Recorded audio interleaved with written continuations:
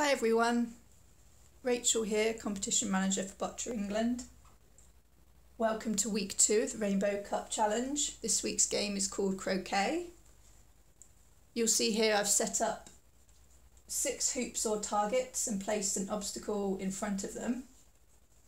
I've simply used for my hoops or targets food tins, cups, toiletry bottles, anything you have lying around the house. I've then used rolled up pieces of paper as my obstacle to place in front of my hoop or target. The idea is that you throw or roll your ball to push the obstacle through the targets. You can use any sorts of balls you've got lying around the house. If you've got some boccia balls, use them. The idea is that you follow the croquet course. So each obstacle has a number with it and you aim 1 to 6. You only have 6 attempts to try and knock the ball through as many hoops or targets as you can. Each target has its own points value. So target 1, you get 1 point, 2, 2 points, 3, 3 points, and so on. Add up the total from each of the targets you have scored and report them in our results link. So let's give it a go.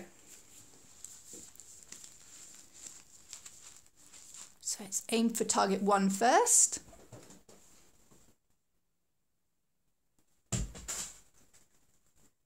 Yeah, I'm going to take that one.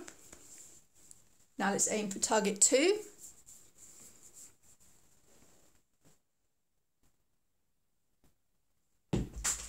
Yes, 2 points for that because it's gone through target 2. Target 3 is over on the far right. Oh, yes, doing well this week.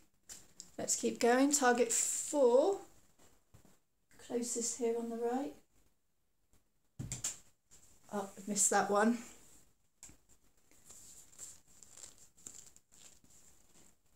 I'm going to go for target 4 again. Oh no, really messing that one up. How many have I thrown? 1, 2, 3, 4, 5. So I've got 1 ball left to throw. Let's go for number 5 this time.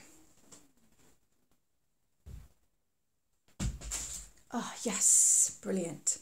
So I successfully did obstacle number 1, so that's 1 point, and number 2, so that's 3 points, number 3, so that's 6 points, missed number 4 twice, number 5 I got, so that's 6 plus 5, that's 11 points I would give myself. So have fun with this one everyone, and don't forget to share your videos and photos with us online. We really enjoy seeing those and how you're doing these competitions at home. Thanks a lot, bye.